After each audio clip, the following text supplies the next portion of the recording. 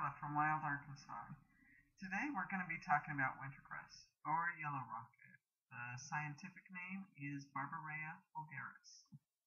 The plant was introduced to North America right around 1800, and most experts believe it is Mediterranean in origin.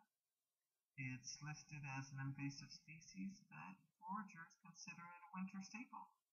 Wintercress can be cooked as a veggie like spinach, used in salad, or eaten raw. But I find that when I eat it raw, it's really, really bitter.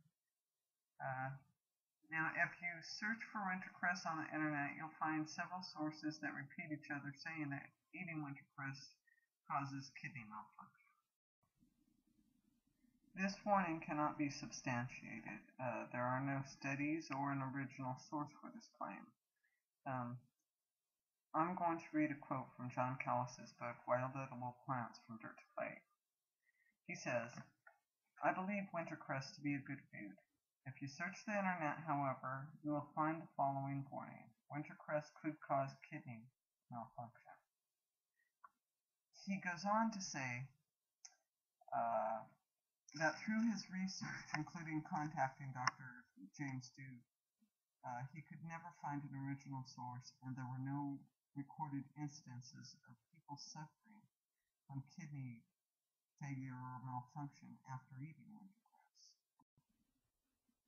So I don't think I'd take that warning too seriously. Though if you do have kidney problems, you might not want to eat it. Let's go take a look at the plant. Basal rosettes of varying size with shining dark leaves. Wintercress can grow up to 2 feet in height, and the basal leaves are stalked with a large lobe at the tip and smaller lower lobes. The lobes are ovate in shape and range in size from a 1/4 inch on lower lobes to 2½ inches across on the tip. The flowers are bright yellow and look like mustard, probably because they're peasants. So we're here in the kitchen, and right now I'm removing some of the stems from the greens, and I'm going to chop some of this up.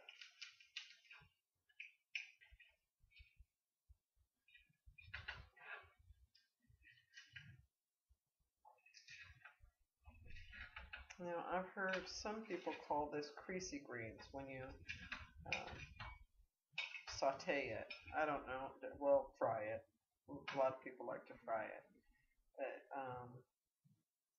I'm going to put it in some hot oil, and then we're going to let it sit for a few minutes in the hot oil, and salt and pepper it with a little bit of garlic, and then it's going to turn into something really, really good to eat. So, and this is a great source of A and C vitamins. And in a couple of books, it actually said it had some B vitamins in it. I don't know if that's true or not. I'd have to find that in an additional source. Okay, here we go.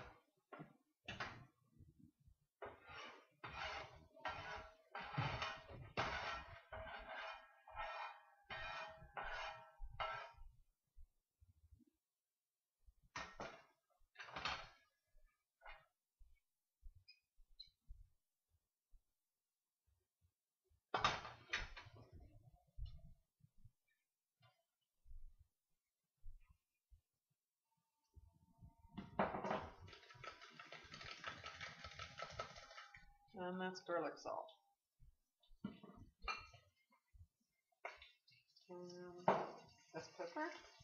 Let's see.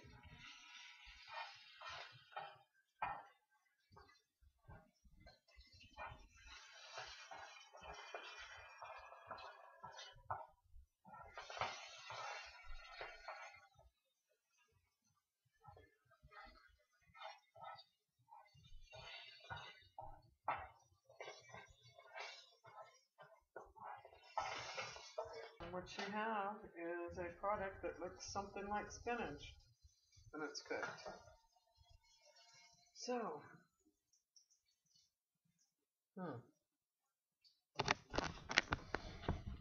okay.